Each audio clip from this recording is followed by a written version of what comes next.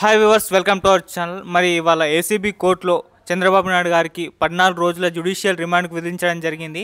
So ఫర్దర్గా ఏం జరగబోతుంది, మరి ఖచ్చితంగా దోషిగా తేల్తారా చంద్రబాబు నాయుడు గారు, లేకుంటే రేపు ఏమైనా హైకోర్టులో బెయిల్కి అప్లై చేస్తారా?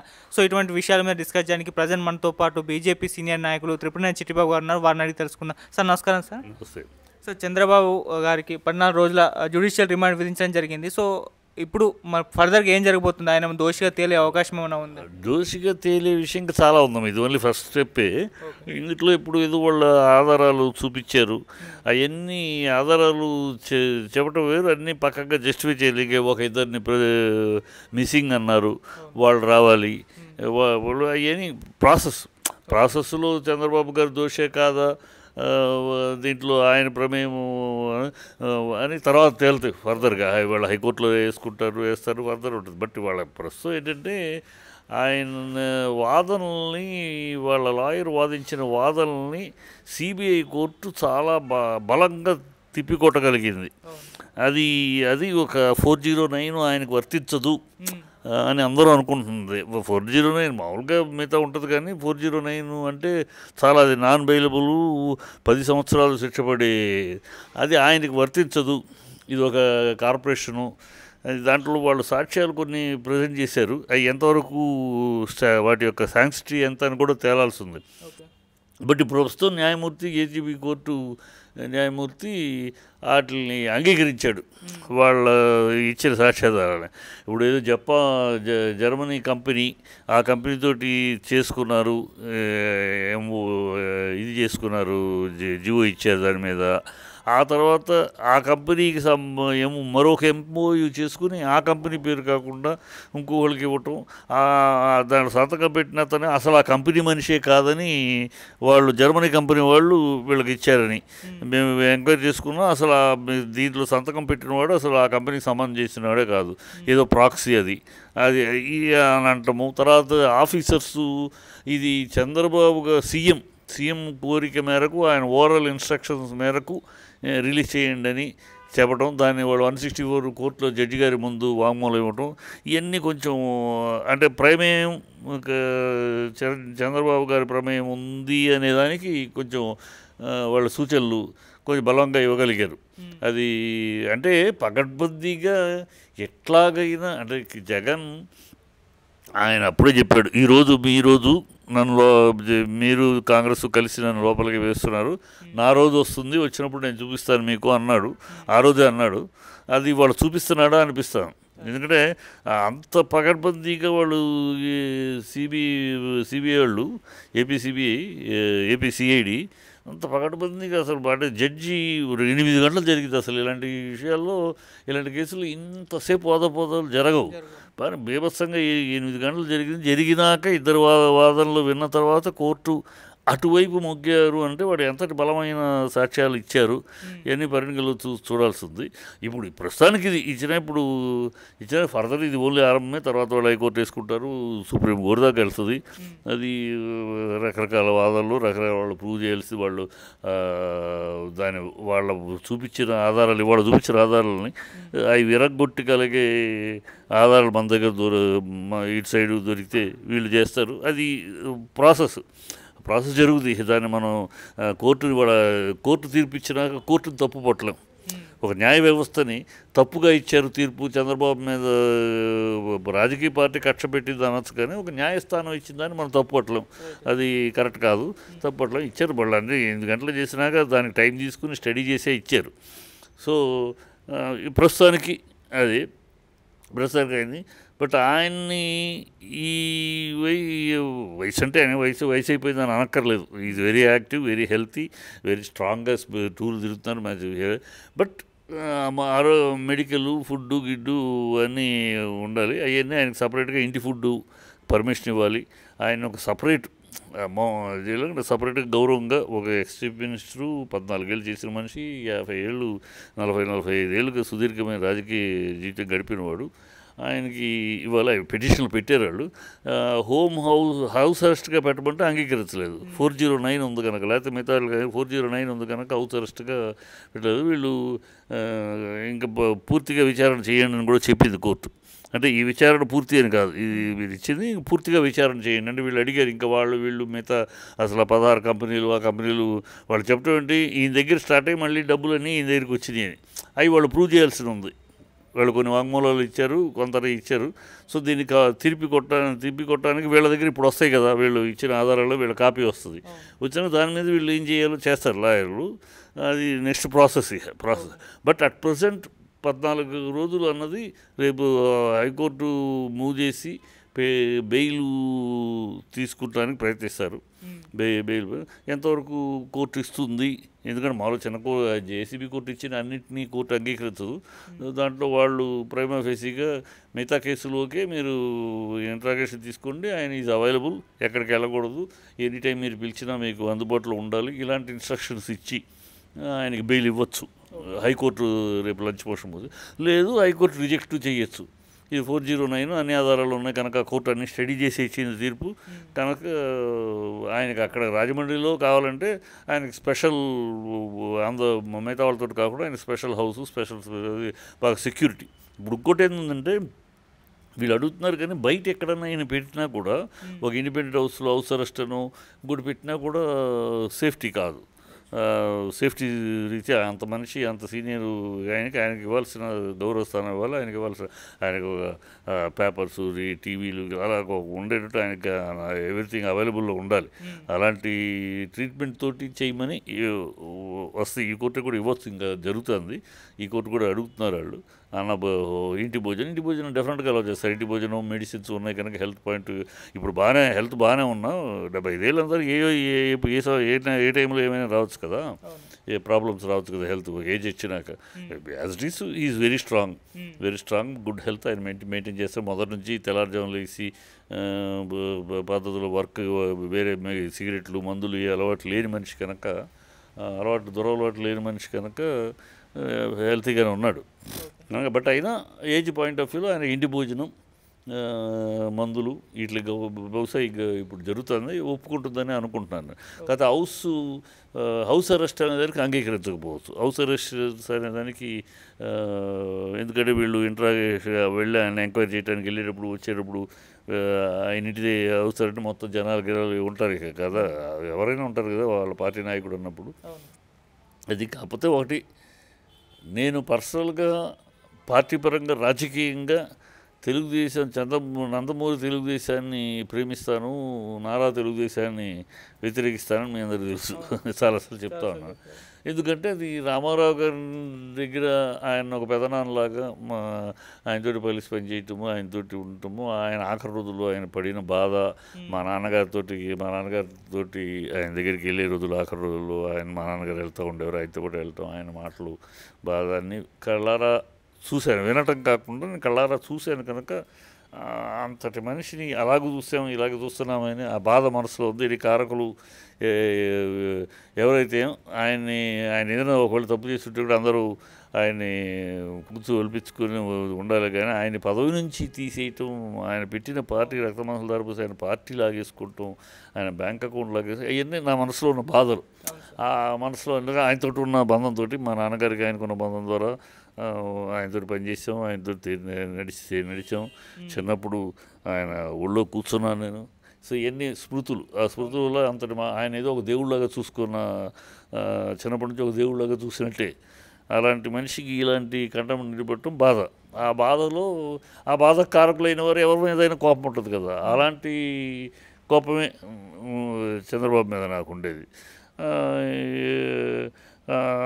ఆ పెద్ద ఆయన పైనుంచి ఏం ఆలోచిస్తున్నాడో ఇవాళ అని నా పెద్ద ఆయన ఇవాళ ఆయన ఏం బాధపడుతున్నాడా లేదు మందహాసం, చిరుమందహాసం చూస్తున్నాడా అనేది ఒకటి అనిపిస్తుంది.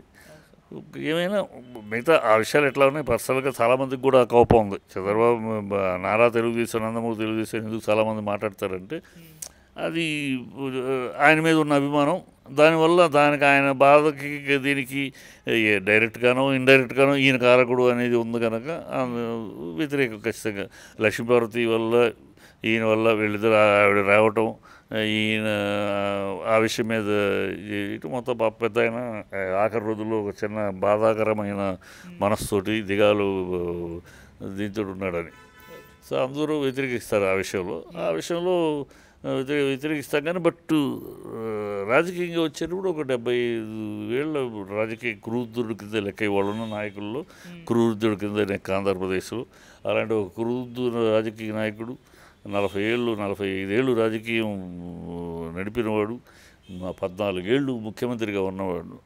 అతనికి ఇంకొంచెం గౌరవంగా హ్యాండిల్ చేసి ఉంటే బాగుండేదేమో అనిపించింది. కొంచెం గౌరవంగా ఆయనకి సరే మీ పగా ప్రతీకారాలు ఉన్నాయా ఆయన అన్నాడు దానిగా. బట్ ఇప్పుడు రాష్ట్రాన్ని కూడా మనమేం అనలేము, ఎందుకంటే కోర్టు ఏపీసీఐడి ఇచ్చిన సాక్ష్యాలను 32 సాక్ష్యాలు ప్రజెంట్ చేశారు. వాళ్ళు 32 పత్రాలు ఇచ్చారు. సో అవన్నీ ఆమోదంగా ఉందని సుప్రీం కోర్టు న్యాయమూర్తి అనేసారు. అన్నాక ఇక మనం ఇది కాన్ఫిస్కేటెడ్ ప్రభుత్వం చేసింది అని అనడానికి లేదు. అది అంతకుముందు ఏమన్నాను. ఎప్పుడైతే జ్యుడిషియల్ డిసైడ్ చేసి ఇప్పుడు దాంట్లో నుంచి బయటపడటానికి ఏంటి అనేది ఆలోచించాలి. బహుశా ఆలోచిస్తారు. ఇది ఆరంభం మాత్రమే, ఇదేమి దీంతో అయిపోయిందని ఏం కాదు. దీని మీద ఫర్దర్ కేసు రన్నింగ్ ఉంటుంది. ఈ రన్నింగ్లో వాదోపోదాలు మళ్ళీ ఉంటాయి. హైకోర్టులో ఉంటుంది, హైకోర్టు దాటి సుప్రీంకోర్టు దాకా ఉంటుంది. ఈ లోపల ఏమైనా పర్మనెంట్గా ఆయన జైల్లో ఉండే పరిస్థితి ఉండదు. యాజ్ ఎర్లీ యాజ్ పాసిబుల్ బయటకు వస్తారని కదా. ఇప్పుడు ప్రస్తుతం ఉండాలి. ప్రస్తుతం ఇవాళ రేపట్లో రాలేరు కదా. ఖచ్చితంగా ఇవాళ తెల్లారుజామును రేపు తీసుకెళ్తారు, ఎక్కడంటే అక్కడ పెడతారు. సో ఆ జైలు సువ్వల వెనకాల కాకుండా ఆయన ఒక ఇంట్లో గౌరవంగా అక్కడే దీంట్లోనే ఒక హౌస్ లాగా రాజమండ్రి దీంట్లో ఉన్నాయంటారు, స్పెషల్ రూమ్స్ ఇవి ఉన్నాయంటారు. ఉన్నాయి కూడా. వాటిలో పెడితే ఆయన బెటరు. వాటిలో పెడితే కొంచెం ఆయన 2 రోజులు ఉన్నాయి, 3 రోజులు ఉన్నాయి, బెయిల్ వచ్చేదాకా ఉన్నాయి. అది కొంచెం గౌరవంగా ఉంటుందని. అంటే మిగతా రాజకీయంగా విరుద్ధాలు వేరు. రాజకీయంగా బీజేపీగా నేను ఆయన్ని వ్యతిరేకిస్తాను, ఖచ్చితంగా వ్యతిరేకిస్తాం. మా వాళ్ళ కార్యకర్తలు అందరూ కూడా వ్యతిరేకిస్తారు. ఎందుకంటే ఆయన వల్ల ఏదో పార్టీకి మాకు నష్టం జరిగింది. మా మోడీని కేడీ అన్నాడని, మా మోడీని ఫ్యామిలీని నిందించాడని, నరరూప రాక్షసుడు అన్నాడని, మా తెలుగుదేశం కార్యకర్త బెటర్ పొలిటీషియన్ దాన్ మోడీ అని అన్నాడని, మోడీకి జెండాలు చూపించాడు. ఇవన్నీ మా కార్యకర్తల్లో బాగా ఆయన మీద వ్యతిరేకత, మమ్మల్ని అనవసరంగా దోషం చేశాడు, తనే తీసుకుని ప్యాకేజ్ ఒప్పుకొని మళ్ళీ తర్వాత ఇవన్నీ మా కార్యకర్తలు, బీజేపీ కార్యకర్తలు, అందుకని ఆయన మీద కోపం ఉంటుంది. అది వేరు. ఆ రాజకీయ కోపాలు రాజకీయాలు ఈ వేరు. బట్ ఏది ఏమైనా రాజకీయాలు ఎట్లా ఉన్నా ఇవాళ కోర్టు తీర్పు ఎట్లా ఉన్నా ట్రీట్మెంట్ ఆయన్ని ఇంకొంచెం బెటర్గా చేసి ఉంటే బాగుండేది అనిపించింది. మళ్ళీ దానికి వాళ్ళు చెప్పడం ఏంటంటే మేము హెలికాప్టర్లో తీసుకెళ్తామన్నాం, ఆయనే వద్దు రోడ్ బై రోడ్డు వస్తానన్నాడు అని అంటున్నారు వాళ్ళు. మరి వీళ్ళు ఇంకోటి కూడా ఉంది, లారీ కట్టి తీసుకెళ్తాం మేము బస్సుని అన్నారని కూడా అంటున్నారు. సో ఇవన్నీ దరిద్రం. కేసు ఈజ్ ఏ కేసు మీరు పెట్టారు, ఓకే, మీ మీద కేసు పెట్టారు, మిమ్మల్ని అరెస్ట్ చేశారు, అందుకని ఇప్పుడు మీరు దొరికింది చూసుకుని మీరు కేసు పెట్టారు. ఇందులో ఆయన మీద ఏలేరు స్కామ్ నుంచి అనేక స్కామ్లు ఆయన మీద వచ్చినాయి. అన్నింటినీ ఆయన చాకచక్యంగా ఎదుర్కొన్నాడు. ఇంతవరకు దేంట్లోనూ ఆయన జైలుకి వెళ్ళాల్సిన పరిస్థితి, రిమాండ్ పరిస్థితి రాలా. ఇది ఫస్ట్ టైం. ఇది 409కి అంటదు, అది ఒక కార్పొరేషను, క్యాబినెట్. ఇక్కడ ఏంటంటే 2-3 అవకతవకలు జరిగినాయి. ఎందుకు జరిగినాయి అన్నీ పక్కకుండా క్యాబినెట్ నిర్ణయం లేదు, ఎంఓయూ మీద డేట్ లేదు, ఎంఓయూలో పేరు వేసిన వాడు కంపెనీకి సంబంధం లేనివాడు అని వాళ్ళు ఇస్తున్నారు. ఆఫీసర్స్ ఏమో oral instruction of the CM వేరే పోలీస్ శాంక్షన్ తీసిన వాళ్ళు, అంటే మా ఆఫీసర్ సంబంధం లేదు, ఆయన చెప్పాడు కనుక ఇస్తున్నాం, మేమైతే ముందు అబ్జెక్ట్ చేసాం అని చెప్పటాలు, అఫిడవిట్లు ఇవ్వటాలు వాళ్ళు. ఇవన్నీ ఎందుకు ఎట్లా జరిగినాయి? ఇంత ఎప్పుడు ఉండదు. చంద్రబాబు ఏ పని చేసినా పకడ్బందీ ప్లాన్లో ఉంటుంది. అదే ఆయనకున్న పేరు. ఏ చేసినా నిర్దిష్టంగా పవర్ఫుల్ ప్లాన్లో చేస్తాడని. మరి ఎలా మిస్ అయ్యాడు, ఎందుకు మిస్ అయ్యాడు, ఎక్కడ మిస్ అయిందో, ఎవరి వల్ల మిస్ అయిందో, ఎవరు అజాగ్రత్త, ఎవరు ఓవర్ కాన్ఫిడెన్స్ వల్ల మిస్ అయిందో, అది ఇప్పుడు ఈయన డబ్బు తిన్నాడా అయిన తర్వాత విషయం. టెక్నికల్గా దొరికారు. టెక్నికల్గా వాళ్ళు ఏపీసీఐడి వాళ్ళు టెక్నికల్గా ఆధారాలు చూపించారు. అక్కడే జడ్జి వీళ్ళకి సాధకంగా మాట్లాడాల్సి వచ్చింది. బట్ నేను లాస్ట్ మినిట్ వరకు కూడా నేను 409ని యాక్సెప్ట్ చెయ్యరు, బట్ కాకపోతే మీరు ఆయన ఎంక్వైరీ చేసుకోవచ్చు, ఆయన ఇంకా ఫర్దర్ ఇన్ఫర్మేషన్ కావాలంటే you can enquire, but need not be in a jail. ఆయన జైల్లో పెట్టాల్సిన అవసరం లేదు. ఆయన any time will give instruction. ఆయన ఎప్పుడు సరే మీరు అందుబాటులో ఉండాలి, ఎప్పుడు రమ్మన్నా రావాలి. వాళ్ళు మీ ఇంటికి రావడం కాదు, మీరు సిఐడి కోర్టుకు మీరు రావాల్సి ఉంటుంది. అలాంటి ఇన్స్ట్రక్షన్ అలాంటి చాలా జరిగినాయి చరిత్రలో కూడా. చాలా కొంచెం ఆ స్టేజ్ ఉన్న వాళ్ళకి మీరు అవైలబుల్లో ఉండాలి. When ever they want you should present your self. మీరు ఎక్కడైనా దాటి వెళ్ళాలంటే వాళ్ళ పర్మిషన్ తీసుకుని ఇలాంటి కొన్ని కండిషన్స్ పెడతారు. అలా కండిషన్ పెట్టి ఆయన చోట్ల ఆయన ఉంటాడు, ఆయన కార్యక్రమాలు చేసుకుంటే ఇప్పుడు పిలిస్తే వెళ్తూ ఉంటారు. అట్లాంటిది ఇస్తారని ఎక్స్పెక్ట్ చేశాను. 409 17A ఆ 2 సెక్షన్లని పక్కన పెట్టి ఈ కథ రెండింటినీ ఒప్పుకుంది కోర్టు. 2 ఉన్నాయి, ఆధారాలు ఉన్నాయి. ఆధారాల ప్రకారం ఆయన 409కి అర్హుడే, 17Aకి అర్హుడే, ఆయన తప్పు చేశాడు అనేది వాళ్ళు కోర్టు అంగీకరించింది. సో ఈ కోర్టు అంగీకరించినాక మనం చేయగలిగేది ఏం లేదు. ఈ ఫర్దర్గా ఏంటనేది ఆలోచించాల్సి వస్తే ఫర్దర్గా వాళ్ళు పార్టీ తరపున కానీ మిగతా కుటుంబ సభ్యులు కానీ ఎట్లా ఆయనకి బెయిల్ తీసుకురావాలి ఎక్స్పర్ట్స్తో డిస్కస్ చేసి కోర్టులో రేపు Monday. So lunch motion move చేయొచ్చు హైకోర్టులో. సో హైకోర్టులో దే కెన్ పిటిషన్ వేయచ్చు, వేసి ఆయన్ని బెయిల్ రావాలంటే సో ఎల్లుండు బుధవారమో వచ్చే అవకాశం ఉంటుంది, చూద్దాం. బట్ ఏమైనా ఆయన ఒక మచ్చబడింది చంద్రబాబు జీవితంలో, ఒక మచ్చబడినట్టే. అంటే ఎప్పుడైతే కోర్టు అంగీకరించిందో అవకతవక జరిగినట్టే కదా. ఈ కోర్టు ఎప్పుడైతే 409కి కూడా కోర్టు అంగీకరించిందంటే నిజంగా అంత ప్రజాప్రతినిధిగా పవర్ను ఉపయోగించి ప్రజాధనాన్ని దుర్వినియోగం చేశారు. ప్రజాధనాన్ని వాళ్ళు అనేదానికి సాక్ష్యాలు ఉన్నాయనే కదా, అంటే జరిగింది, అది జరిగిందనేది ఉంది. సో అది ఒక మచ్చ ఆయనకి. అది ఈనాళ్ళు ఎన్నో అపవాదులు వచ్చినా, ఎన్నో నిందలు వచ్చినా అన్నింటినీ ధీటుగా తట్టుకున్నాడు. స్టే తెచ్చుకున్నారని అంటారు. స్టే తెచ్చుకుంటే అంత ఈజీగా స్టే ఎవరు కదా. ఏమైనా కొన్ని ధీటైన తట్టుకున్నాడు ఆయన. ఇది తట్టుకోలేకపోయారు. So okay, let us see. ఒకటి ఈ ఫర్దర్గా ఆయన ఇంకా రేపు కనుక బెయిల్ ఇవ్వకుండా ఆయన జైల్లో కంటిన్యూ అయ్యేటట్టయితే, రిమాండ్లో కంటిన్యూ అయ్యేటట్టయితే, రేపు బెయిల్ ఇవ్వకపోతే రిమాండ్లో కంటిన్యూ అయితే వీళ్ళు ఏం చేస్తారంటే ఎక్స్టెన్షన్ అవుతూ ఉంటుంది. ఈ 14 రోజులు అయ్యేటప్పుడు మరొక ఎవిడెన్స్ తీసుకొస్తారు. ఈ ఫారెన్లో ఎస్కేప్ అయిన వాళ్ళని పిలిపిస్తారు. ఇట్లా ఎవ్రీ టైం ఎక్స్టెన్షన్ బెయిల్ కాదని ఇది జరుగుతుంది. సో ఈ టైంలో ఆయన చేస్తే ఆయన పిఏని తీసుకొచ్చాం, పిఏని చేస్తే ఆయన బయట ఉంటే పిఏని ఇలాగో వేసుకొస్తారు. అది నార్మల్ ప్రొసీజర్. వేసుకొచ్చి ప్రొలాంగ్ చేస్తూ ఉంటారు. ఇట్లా ప్రొలాంగ్ కనుక చేసి వీళ్ళు దాన్ని ఎదుర్కోలేని పరిస్థితిలో ఆధారాలు అక్కడ జరిగితే మాత్రం పార్టీకి పెద్ద నష్టం జరుగుతుంది. టీడీపీకి రాబోయే కాలంలో పెద్ద నష్టమే జరుగుతుంది. ఎందుకంటే ఎన్నాళ్ళు వైఎస్ఆర్సీపీని మేము అంటున్నాం, వీళ్ళు అంటున్నారు, పవన్ అంటున్నారు, అందరూ అంటున్నాం. జైల్లో ఉండి శుక్రవారం అయితే జైలుకి వెళ్తాం, మంగళవారం అయితే రిజర్వ్ బ్యాంక్ దగ్గరికి అప్పు పరిగెడతాం, ఇదే మీ ప్రభుత్వం అని అంటున్నాం. ఇప్పుడు ఆ మాటలు అనటానికి మీరేంటి ఇప్పుడు అని అంటారు కదా. సో అలాంటి పరిస్థితులు వస్తున్నాయి. Let us see. ఆంధ్ర రాష్ట్ర రాజకీయ సినేరియా మారుతుంది ఆయన కంటిన్యూ అయితే. టక్కన 2 రోజులు వచ్చారంటే పెద్దగా మారిపోయేది ఉండదు. 2 రోజులు రాగలిగితే హైకోర్టు కనుక వీళ్ళకి ఉపశమనం కల్పిస్తే. బట్ 409 కనుక చాలా కష్టమైన ప్రక్రియ. 409 ఎప్పుడైతే ఈ కోర్టు అంగీకరించిందో దాన్ని కొట్టేయాలంటే నిర్దిష్టమైన వీళ్ళు ఇచ్చిన ఆధారాలని వాళ్ళు ఓవర్టేక్ చేయగలిగిన వాళ్ళ ఆర్గ్యుమెంట్స్ ఉండాలి. ఈ ఆధారాలు ఈ రఫ్ ఇదిగోండి దీనికి మా దగ్గర గునె కొట్టేస్తే ఒప్పుకోదు, సాక్షితో కొట్టాలి, కౌంటర్ సాక్షి. సో అవి మరి రేపు ఏం చేయగలరో వాళ్ళు చూడాలి. అది లేనప్పుడు ఖచ్చితంగా 409 అయితే కంటిన్యూ అవుతూ ఉంటుంది. ఖచ్చితంగా 2 సార్లు 3 సార్లు బెయిల్ రిజెక్షన్ ఆయన కంటిన్యూ అవుతూ ఉంటుంది. లేదంటే ఎల్లుండి వచ్చేసినా వచ్చేయచ్చు.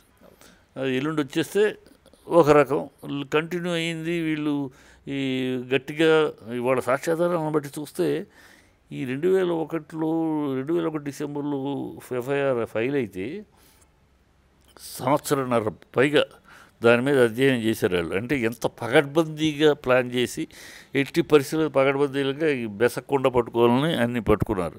మరి వీళ్ళు ఎక్కడ అప్రమత్తంగా లేకుండా ఎక్కడ మిస్ అయ్యారు? ఇది తెలుసు కదా చంద్రబాబు గారికి, అంత సీనియర్గా తెలుసు. అందులో 2 రోజుల్లో నన్ను అరెస్ట్ చేయబోతున్నారని ముందే ఆయన ఊహించాడు. ఆయన ఇన్ఫర్మేషన్ రాకర్లా, ఆయన ఎప్పుడు ప్రొసీజర్స్ జరుగుతాయి. ఇంకా 8 మందిని అరెస్ట్ చేశారు ఈ కేసులో. సో దాన్ని బట్టి ఆయనకు ఒక అవగాహన వస్తుంది కదా, దీన్ని ఇక్కడ నుంచి నా దగ్గరికి వస్తారు నెక్స్ట్ అనేది ఆయనకి తెలుసు. అందుకని నన్ను అరెస్ట్ చేసినా చేయొచ్చు అన్నాడు ఆయన. అంత ఊహించగలిగిన మనిషి మరి వీళ్ళు ఇక్కడ ఈ విషయాల్లో ఎక్కడ ఎందుకు అప్రమత్తంగా లేకుండా మిస్ అయ్యారనేది ఒక క్వశ్చన్ మార్క్. అది చూద్దాం. God is great. అది రాష్ట్రానికి మంచా చెడా రాబోయే కాలంలో తెలుస్తుంది.